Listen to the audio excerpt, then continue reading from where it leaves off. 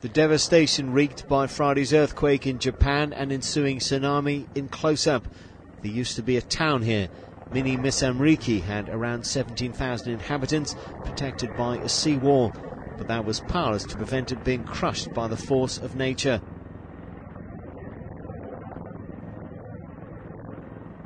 A wall of water travelling far up the valley,